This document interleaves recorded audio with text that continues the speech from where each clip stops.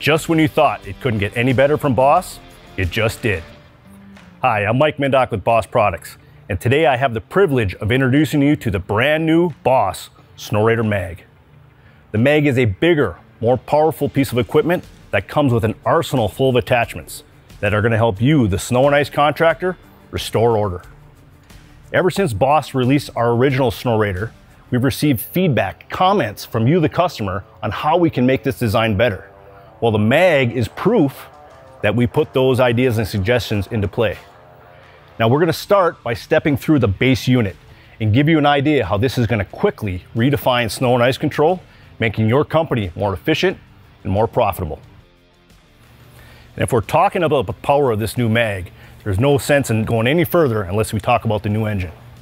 So underneath this easily removable front cover, what we have is a Kohler EFI engine, 26.5 horsepower, with an electronic throttle body that maximizes power and increases fuel efficiency. And to keep you on the job site longer, we've increased the capacity of the gas tank to 8 gallons. We have an external fill here on the side, and we've added a nice feature. The gas cap has a tab that locks it to the stem. You install a lock on the side, your gas is secure on the job site. The Snowrator base unit has 4-wheel drive for optimal traction with speeds of 8 miles per hour forward and 5 miles per hour in reverse. Now obviously with a bigger, more powerful machine, we need a bigger, more stout charging system. So this unit is set up with a 50 amp charging system, and the battery is located under this front hood. To get access to it, you release a quick pin on each side of the hood, and watch this. The lid automatically opens with an automated spring pin, giving you access to that 690 cold cranking battery. Another really nice feature of this design is the serviceability and access you get to certain things that you're going to want to maintain on a regular basis. By taking the cover off the front, by lifting the hood, I have access to the fuel filter, the mega fuse. This is also where I'm going to be filling the 4-gallon reservoir tank for the hydraulic system. And as you can see here, you also have access to the hydraulic filter. All of these things and the ease are going to make your service team more apt to do these things on a regular basis. So we've got this big, powerful machine, right? But we got to remember, there's an operator, there's a member of your team that's going to be working on this thing. So there's things that we've incorporated into the design that are designed for safety and for comfort. Now let's start off by looking at some of the safety features of this. And the biggest one is going to be the operator presence plate that you actually step on when you're operating the machine. By stepping on this machine, the whole entire system will operate as it should. All right, you can move the machine and run all the implements. As you step off this, it will keep the machine running, but it runs at a low idle. Now there's 2 reasons for that. One is, of course, fuel economy. You're doing other things, why burn the fuel? But it's nice that it does run at a low idle, because if you wanted to trailer this thing, you can be off the machine, running the paddles, loading it onto a trailer. You can also be jockeying the machine in position to attach to one of the attachments. So it's a nice feature that you're able to run it while stepping off the plate. Getting back on, looking at some of the other safety features we have reflective striping on the back sides, obviously so that anybody from the back can visibly see the operator. But we also have 3 1200 lumen LED headlights. 1 projects to the rear, 2 project to the front. The front ones, of course, illuminate your job surface. This will do the same in reverse, but it also makes everybody aware that you're there. Now, another one of the biggest suggestions we had from the previous version was it needed a parking brake. That's exactly what we added. And when you put that on, it actually stops the machine. If you try to engage it, it would shut it off. Now, as for the comfort of this machine, all of the paddles and everything here are an easy ergonomic reach for the operator. So the controls for the steering of the machine, the operation of any of the attachments, it's all easy to reach.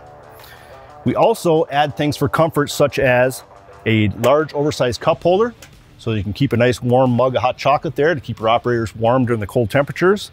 But I think the biggest feature that is really going to be a big game changer is the heating system that we kind of built into it.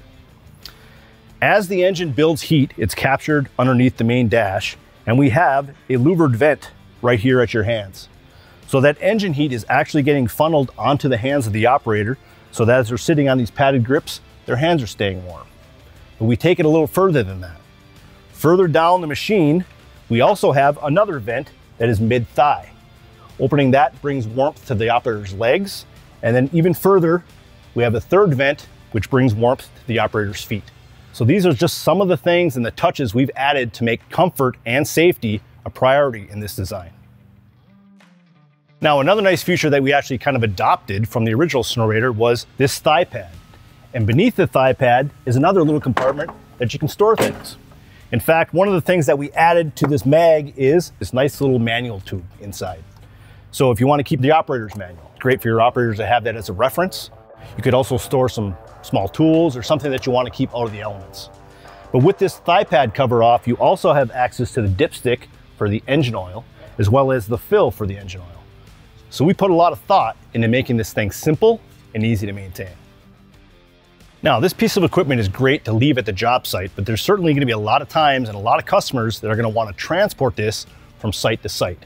So again, we put this into the design, and what we've incorporated is 4 tie-down points actually into the framing of the machine to secure it to the trailer as you transport. So there's 2 at the rear and there's 2 at the front.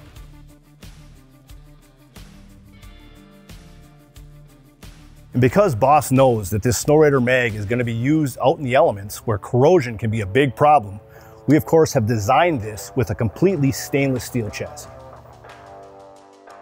There's some pretty critical advancements and design changes that we made to this that are going to make it a lot easier and longer lasting. One of those is what we're going to be calling the lift group.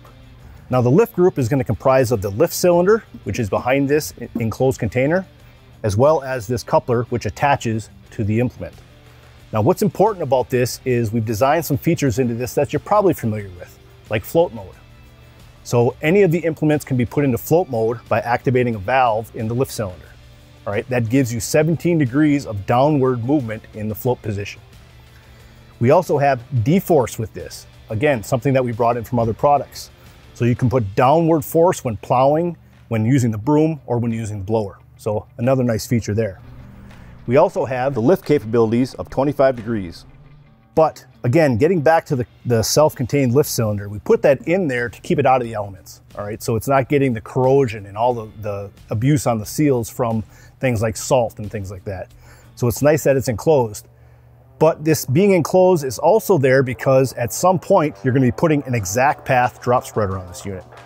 And that salt is going to drop directly out of the bottom of that unit to the ground surface. Now, if you remember, the exact path on the original Snowrator had what we called the mustache. And it was a funneling system that went around the bottom side of the spreader and actually dispersed the salt around the framing for the plow. But since we were allowed to design this from the bottom up, we made that a minimal interference, and we no longer need that mustache funneling the salt. So that salt can drop directly to the ground. So that is the idea behind our entire lift group on this Snowrator mag. Thank you today for watching, and remember, when snow and ice hits, Boss helps you restore order.